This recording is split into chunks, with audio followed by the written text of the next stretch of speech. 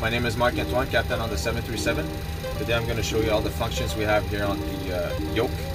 So first off, we have the trim system.